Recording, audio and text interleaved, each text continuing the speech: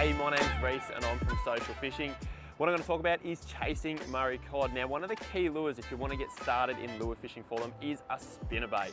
They're a crazy looking contraption. They've got skirt, tail, blingy blades all over them. You might wonder why would a cod eat them?